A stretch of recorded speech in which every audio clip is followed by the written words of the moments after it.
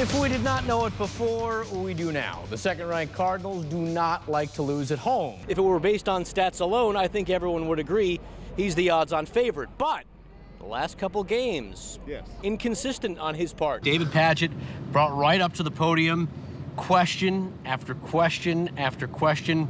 All were hard, all needed to be asked, but he did a good job of doing the best he could to answer them. Louisville hoping to make a statement. This, folks, is how you make a statement. Quentin Snyder, Ray Spalding. Hey, you would sell your soul for that many titles. At least we have a soul. Oh, okay there, Louisville Mike. Clearly, it is a house divided here. Now, back to Pitino. Mentioned he left the facility about an hour ago at the entrance down there. We were the only ones who were able to catch up with him as he left the building. Coach, can you tell us anything? Guys, you don't belong on this property. It really wasn't a surprise this year's Heisman went to Oklahoma's Baker Mayfield. That was expected. What was sort of unexpected, at least to folks around here in Louisville, was Lamar Jackson finishing a distant third in the vote. Todd Pletcher's always dreaming, able to overcome some sloppy conditions here at Churchill Downs and able to overcome some behavioral issues in the days leading up to the race. The eclipse was last week, and now everybody is wondering what to do with these glasses. I think I figured them out. You put them on, you watch the Reds play, and you miss all the bad plays. Easy to complain about the weather getting colder these last couple days, but folks, it always could be worse. Take a look at what the Colts were dealing with today in Buffalo. Eric, I got to tell you, I'm excited to see Lamar Jackson play tomorrow, but I know this, he's going to have it tough because he's not only going to have to deal with this, the Mississippi State cowbell, he's also going to have to deal with that defense, and that is no joke. It almost looks fake, doesn't it? And I, for one, welcome our alien overlord. Can you believe that? As far as national anthem singers go, the Louisville Bats hit it right out of the park with Friday night's performer.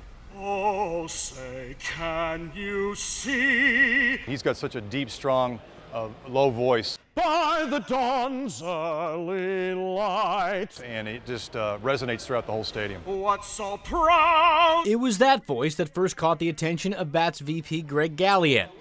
But it didn't take long for him to realize Brad Mann was unlike any singer he'd ever met before. The rest of his story, as it started to unfold and I learned more about him, is just even more amazing. Well, first of all, I'm partially blind, and I was also diagnosed with what is called Asperger's disorder, which is a form of autism. As one can probably imagine, getting around in life, let alone a ballpark, isn't easy for the 41-year-old.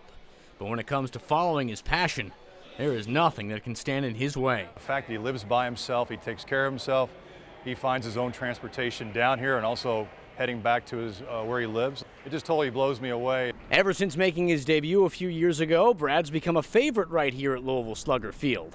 In fact, when the team was asked to deliver a singer for this past season's ACC tournament, one of the first people they thought of was Brad. We had him sing the anthem for one game, then we brought him back on the finals, the championship day, and when he sang God Bless America, the coaches just stopped in the middle of the game and came over and both shook his hand. It was another rousing ovation for Brad, something he says never gets old. When I hear the crowd applauding for me at the end, I mean, that really is an encouragement to me because, you know, just letting them know that how well I'm doing.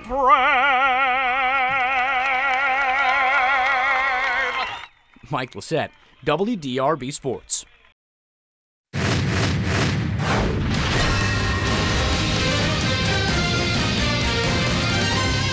Some might be intimidated by the big stage of Madison Square Garden, but not those guys, not the Louisville Cardinals. Over the years, they seem to rise to the occasion at the world's most famous arena, and today against Memphis, no exception. Cards looking to win their 10th straight at MSG.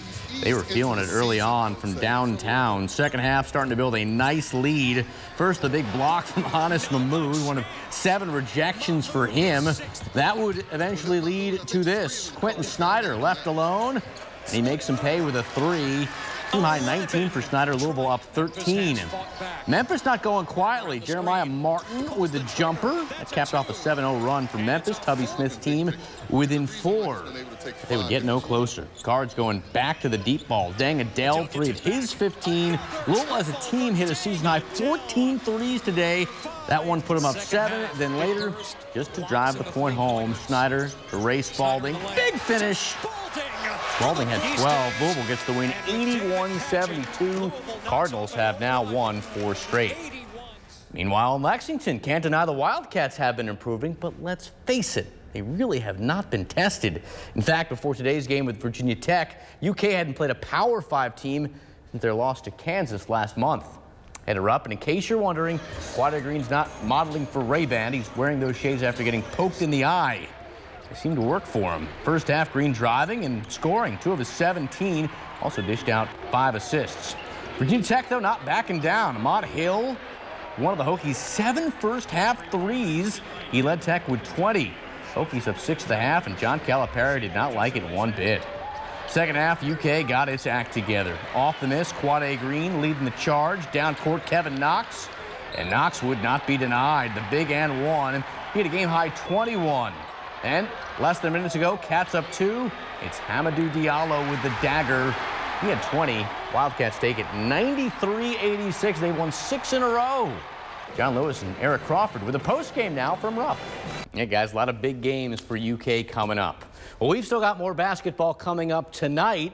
They got some extra basketball today in Indianapolis. Up next, we'll show you how the Hoosiers were able to come back and stun 18th-ranked Notre Dame in overtime.